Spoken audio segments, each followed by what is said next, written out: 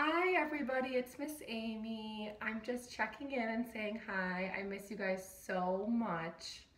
I hope you guys are all doing good and doing some fun e-learning activities. Today is the last day of our farm unit, so I'm going to read the Little Red Hen to you guys. Feel free to listen and check in on the blog whenever. I'm hoping to post some more books over spring break, just because I know a lot of our spring break plans are probably canceled now. But just know that Miss Amy's thinking of you and loves you, okay? So the book that I'm going to read is called The Little Red Hen. That's the title. And the author is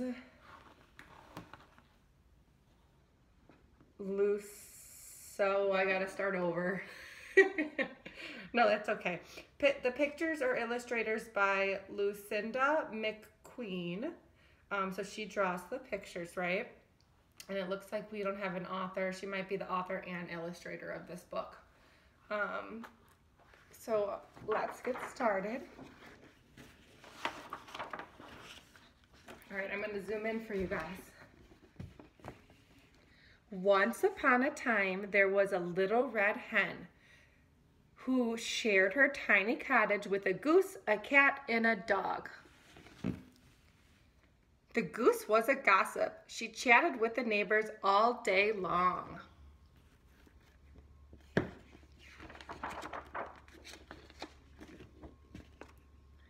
The cat was very vain. She brushed her fur, straightened her whiskers, and polished her claws all day long.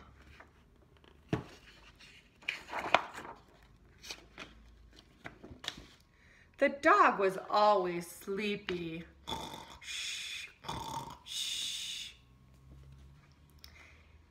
He napped on the front porch swing all day long.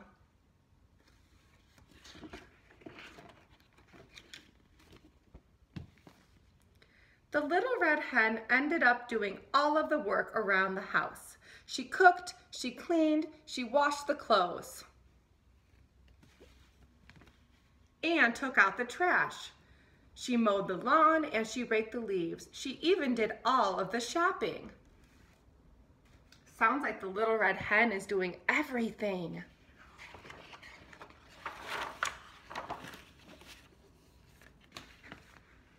One morning on her way to the market, the little red hen found a few grains of wheat. Do you guys remember wheat? What we can turn wheat into from a farm? She put them in her pocket of her apron.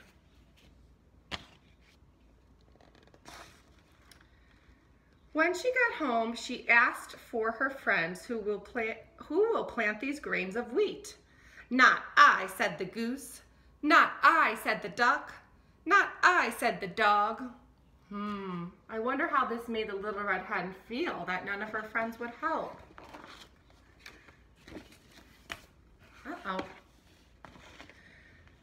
"Then I will plant them all by myself," said the little red hen. And she did. She did it all by herself because her friends wouldn't help her. When the grains of wheat began to sprout, the little red hen cried, "Look! The wheat I planted is coming up. Who will help me take care of this in the summer?" "Not I," said the goose. "Not I," said the cat. "Not I," said the dog. Oh man, her friends are really not helping her out here.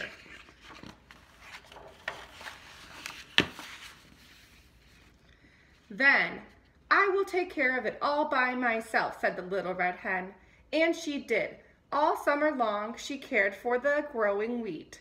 She made sure that it got enough water, and she hoed the weeds out carefully between each row. By the end of the summer, the wheat had grown tall. Who thinks they can remember what wheat turns into?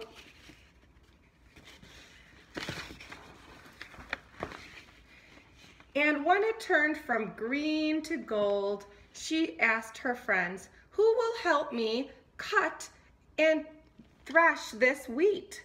"Not I," said the goose. "Not I," said the duck. And "not I," said the dog. Are they being good friends? I wonder. They're not helping with much of the planting of the crops. Then I will do it all by myself, said the Little Red Hen, and she did. When all of the wheat had been cut and threshed, the Little Red Hen scooped up the wheat into a wheelbarrow and said, "This wheat must be ground into flour." Flour? What's flour going to turn into? "Who will help me take it to the mill?" "Not I," said the goose. "Not I," said the cat. "Not I," said the dog. Oh man, her friends aren't helping with any of the steps. So the Little Red Hen said, "I will take it all by myself," and she did.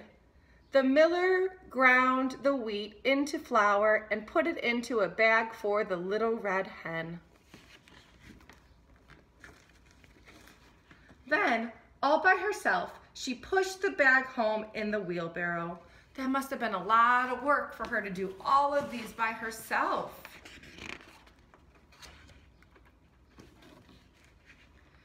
One cool fall morning, not many days later, the Little Red Hen got up early and said, "Today would be a perfect day to bake some bread. Wheat turns into bread. Who will help me bake a loaf of bread with the flour I bought from the mill?" What do you think the animal said? "Not I," said the goose. "Not I," said the cat. And "not I," said the duck. So, "Then I will do it all by myself," said the Little Red Hen, and she did. She mixed the flour with milk and eggs and butter and salt. Those are her ingredients. She kneaded the dough and she shaped it into a nice plump loaf. Then she put the loaf in the oven and watched it as it baked.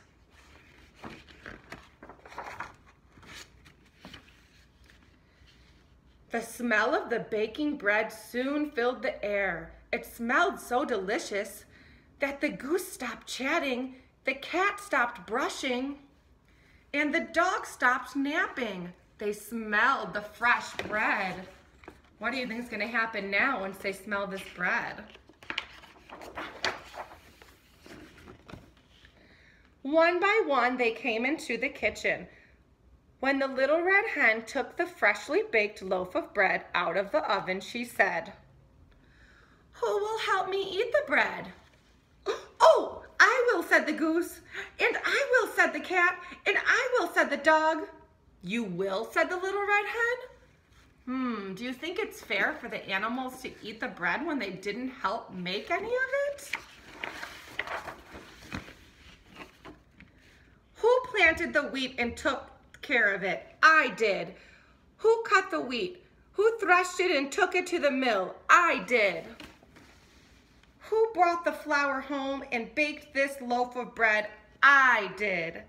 I did it all by myself. Now I'm going to eat it all by myself." And that is exactly what she did. The end. So the lesson to be learned here is none of the Little Red Hen's friends helped her bake the bread to help her with any of the steps. And in the end, all the animals wanted to eat it, but the Little Red Hen said, "You didn't help me, so why should you eat it?" So it's good to remember to be a good friend, do some baking at home. Maybe you can even bake some bread, and know that Miss Amy misses and loves you.